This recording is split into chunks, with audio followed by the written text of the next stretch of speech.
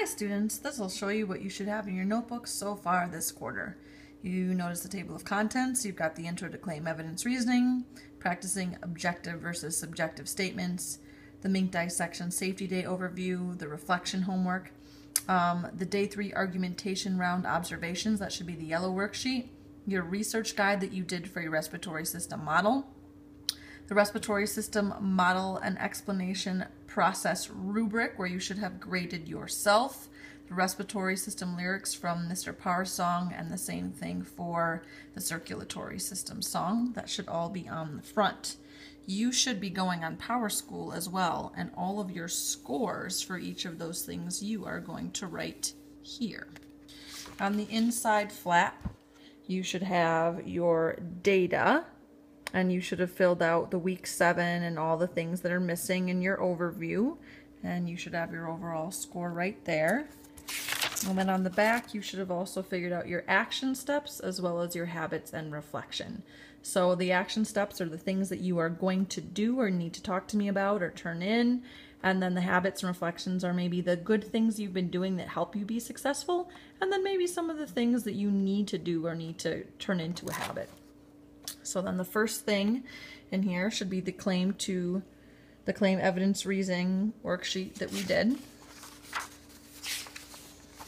You can see I've got that as several pages because I did them all with you. Then you have the practice objective versus subjective. Notice again my page numbers, everything should be in order. The dissection safety day worksheet should be the third thing that's in there. Fourth was the homework. We did not do every single section, but you should have days or sections 1, 2, 3, and 4 done. I don't have a copy, but the day that we did the argumentation rounds, you should have that worksheet about your observations as 5. And then 6 is your research guide. Remember, this first page was extra credit. This top page was mandatory so that you could figure out how to make a working diaphragm. This bottom part, figuring out how to put the ribs and intercostal muscles in, was extra credit. This page was mandatory, as well as the additional features and limitations should be on there as well. And then this page, your rough draft, was mandatory as well. After that, you should have the respiratory system model and explanation process rubric. You should have circled where you believe you are in each of these categories. And you should have, over the course of 2 days, you should have filled out all this information on the back, most of it's reflection. After that, you've got the respiratory system song lyrics. You should have summarized them in your own words, and here I should see things that you have highlighted that you were unsure about, and things that you had underlined that you were pretty secure about, you felt green rather than red or yellow on.